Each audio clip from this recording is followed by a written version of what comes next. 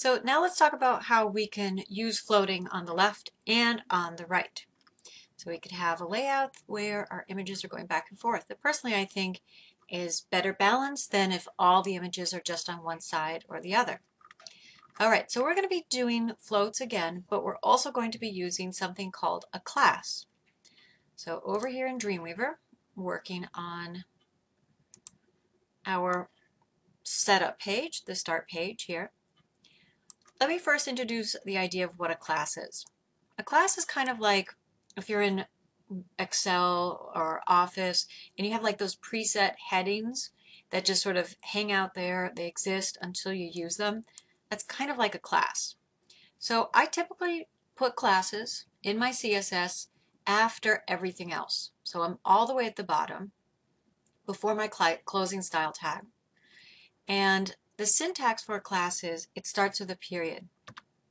And you can call a class whatever you want.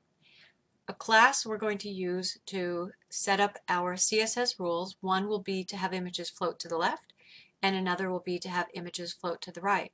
So it makes sense to call them something descriptive like that, such as float left, put an open curly bracket and a closing one, and I'm going to do another one down here. So again, it starts with a period, and I'll put it float right, open bracket, and closing bracket. And so now in the brackets, I'm going to put that attribute float left, and in this one, I will put float right. Okay, so I'll just put a space here so it's easier to see. I can call it whatever, but I did call it something that would make it easy for me to identify and remember what this class is doing. I called it float left, and what it is doing is it would float something left, and the same thing here, except for it's called right. And whenever I have a floats, I generally need to have a clear. So I'm going to have another one. I'm going to call it clearing. Ooh. Okay, open bracket. And I'm going to put in the attribute clear, both. So that way this can work for both the float left and float right. Now these guys just hang out here until I use them. Let me do just like another really simple one. And I'd still like you to follow along with this. I'm going to call this green text. And I'm going to make an attribute here that is color, and let's pick something as green as we can get. Green. Okay. Put my semicolon. All right, and I'm going to do another one I'm going to call highlight. And I'm going to give that a background color of yellow. Okay, so again, these things, nothing's changed over here. They just hang out. I'm going to take some words. Composed, performed, music. All right, let's take this word music. I'm going to highlight it. And in my properties inspector, I have a field that's called class. And I see, if I click on it, all of the classes I wrote. So I'm going to choose highlight. And now just this word has that class applied to it. And it has a background of yellow. So let's take another word, highlight it, and switch the class to green text. And now just this word is green. Okay, so you could continue on. I could pick something from my heading and I could give it one of those classes. For example, it doesn't matter what it is. Okay, so a class just hangs out here. It's basically you're writing a style and then you can apply it to a specific thing. So when you show this to me, I do want to see some examples of a class. If it's just, could be as simple as this, a background color, a text color, extra padding, and a margin or something like that, and then you apply it to just a sentence or a word or something. All right, so back to our floats. So what we're going to do is we're going to click on our image, and then we're going to float this one to the left, and then we're going to float this one to the right. We're going to go back and forth. So I click on the image, go to class, choose float left. Click on this one, class, float right. This one, class, float left, and so on and so forth. Let's just go through to the rest. Okay, they've all been given floats to the left and to the right, and as we can see, once things became floated, there's a lot of jumbling that's going on.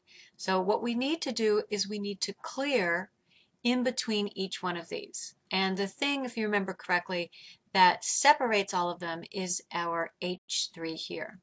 So I'm going to apply that class that clears to all of my headings. So I'm going to highlight those guys and then apply the class clearing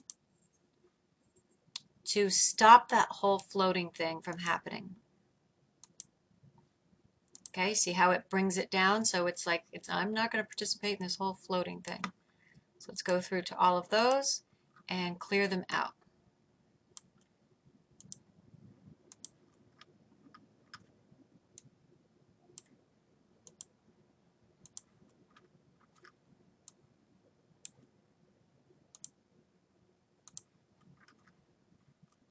Okay, so that certainly helps. But now we have to control things simply with padding and margins and things like that. All right, so going up here into our code, one thing we could do is I'm going to target the paragraph here. I'm going to give it some padding so that way it's not always going right up against our image. And in my floats themselves, I could add some padding. So I'll go into my float left, right? This has a float left. So it'd be nice if that had padding on the right. I'm going to give it 20 px. So that way every image that's floated to the left, it'll have padding on the right.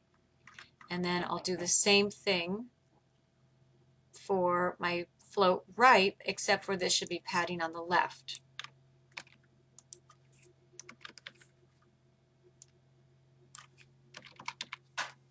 So that these guys will now have space over on that side. I'm going to give them a little bit of padding also onto the bottom to try to push this down.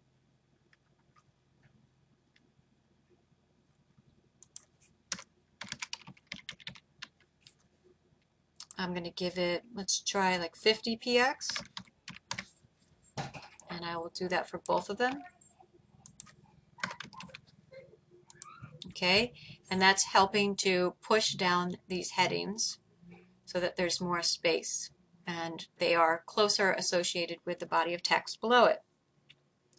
So now back up to our main and the paragraph. Some things that I could do for this.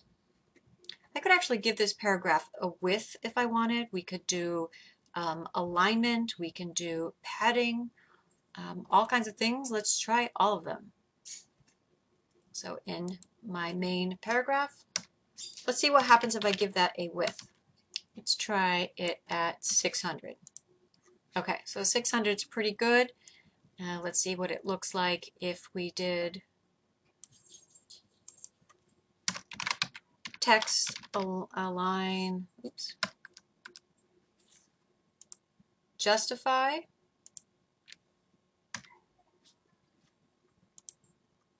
Okay, and then maybe we add a little bit of padding on the sides.